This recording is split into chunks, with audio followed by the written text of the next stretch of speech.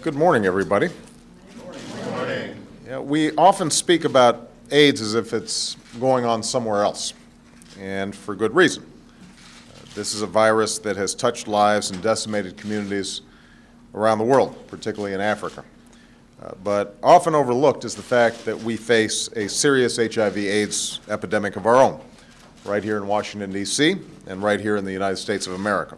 And today, we are taking two important steps forward in the fight that we face here at home. It has been nearly 3 decades since this virus first became known. But for years, we refused to recognize it for what it was. It was coined a gay disease. Those who had it were viewed with suspicion. There was a sense among some that people afflicted by AIDS somehow deserved their fate and that it was acceptable for our nation to look the other way. A number of events and advances over the years have broadened our understanding of this cruel illness. One of them came in 1984, when a 13-year-old boy from central Indiana contracted HIV/AIDS from a transfusion. Doctors assured people that Ryan White posed no risk to his classmates or his community, but ignorance was still widespread. People didn't yet understand or believe that the virus couldn't be spread by casual contact.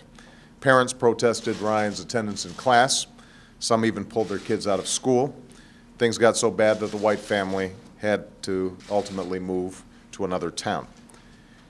It would have been easy for Ryan and his family to stay quiet and to fight the illness in private. But what Ryan showed was the same courage and strength that so many HIV-positive activists have shown over the years and show around the world today. And because he did, we didn't just become more informed about HIV/AIDS, we began to take action to fight it. In 1990, the year Ryan passed away, two great friends and unlikely political allies, Ted Kennedy and Orrin Hatch, came together and introduced the Comprehensive AIDS Resources Emergency Act, the CARE Act, which was later named after Ryan. In a few minutes, I'm going to sign the 4th reauthorization of the Ryan White CARE Act. Now, in the past, policy differences have made reauthorizations of this program divisive and controversial. That didn't happen this year. And for that, the members of Congress that are here today deserve extraordinary credit for passing this bill in the bipartisan manner that it deserves. Tom Harkin and Mike Enzi in the Senate, we are grateful to you for your extraordinary work.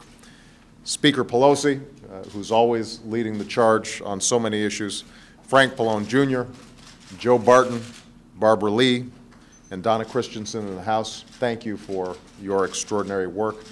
Oh, don't worry, I'm getting to Henry.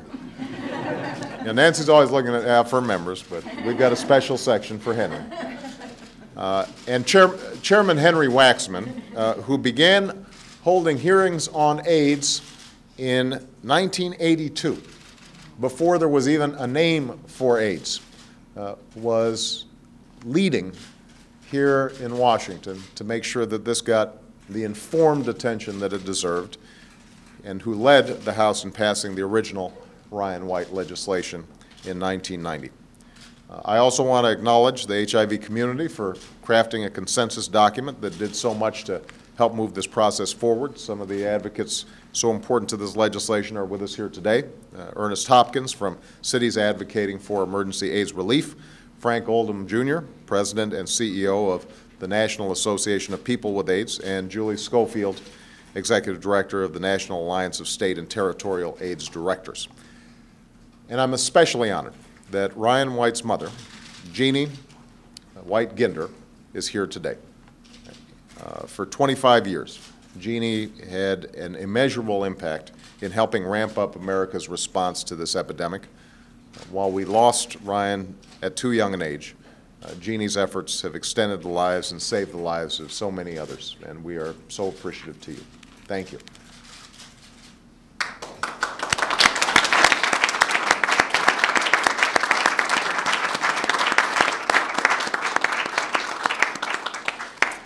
You know, over the past 19 years, this legislation has evolved from an emergency response into a comprehensive national program for the care and support of Americans living with HIV/AIDS.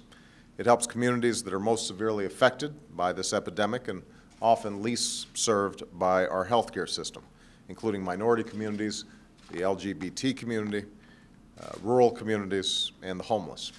It's often the only option for the uninsured and the underinsured, and it provides life-saving medical services to more than 500,000 Americans every year in every corner of the country. It's helped us to open a critical front on the ongoing battle against HIV/AIDS. But let me be clear, this is a battle that's far from over, and it's a battle that all of us need to do our part to join. AIDS may no longer be the leading killer of Americans ages 25 to 44, as it once was, but there are still 1.1 million people living with HIV/AIDS in the United States, and more than 56,000 new infections occur every single year. Some communities still experience unacceptably high rates of infection. Gay men make up 2 or 3% of the population, but more than half of all new cases. African Americans make up roughly half of all new cases. Nearly half of all new cases now occur in the South. And a staggering 7% of Washington, D.C.'s residents between the ages of 40 and 49 live with HIV/AIDS. And the epidemic here isn't as severe as it is in several other U.S. cities. So tackling this epidemic will take far more aggressive approaches than we've seen in the past, not only from our federal government, but also state and local governments, from local community organizations, and from places of worship. But it will also take an effort to end the stigma that has stopped people from getting tested, that has stopped people from facing their own illness, and that has sped the spread of this disease for far too long. A couple of years ago, Michelle and I were in Africa, and we tried to combat this stigma when we were in Kenya by taking a public HIV/AIDS test. And I'm proud to announce today we're about to take another step towards ending that stigma. 22 years ago, in a decision rooted in fear rather than fact, the United States instituted a travel ban on entry into the country for people living with HIV/AIDS. Now, we talk about reducing the stigma of this disease, yet we've treated a visitor living with it as a threat.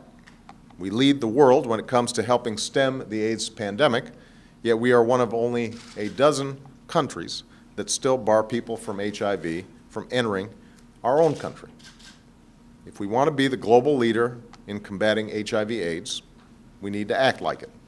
And that's why on Monday, my administration will publish a final rule that eliminates the travel ban, effective just after the new year. Congress and President Bush began this process last year, and they ought to be commended for it. We are finishing the job. It's a step that will encourage people to get tested and get treatment. It's a step that will keep families together, and it's a step that will save lives. And we are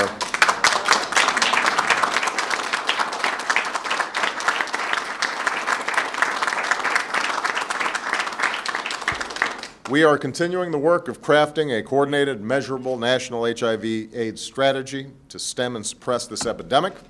I'm pleased to report that the Office of National AIDS Policy, led by Jeffrey Crawley, has already held 8 in a series of 14 community discussions in cities across the country.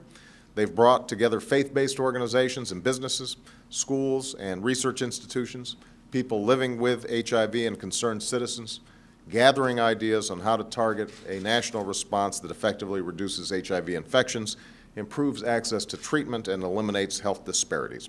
And we are encouraged by the energy, the enthusiasm, and great ideas that we've collected so far. We can't give Ryan White back to Jeannie, back to his mom.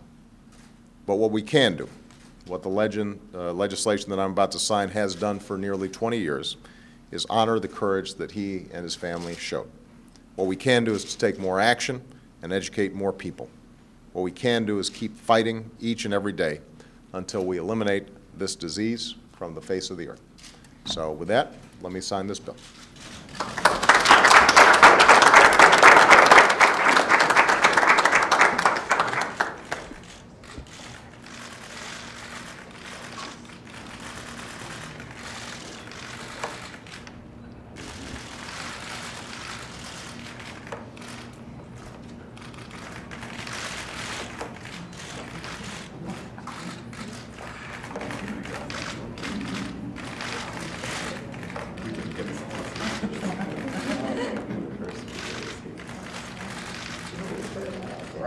There you go.